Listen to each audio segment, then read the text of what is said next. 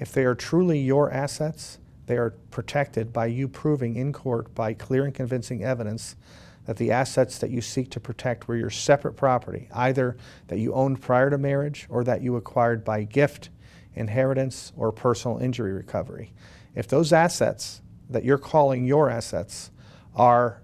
community property, there might not be a way to protect them because the court's going to have jurisdiction to divide them to the extent that they're determined to be community property assets as opposed to your assets.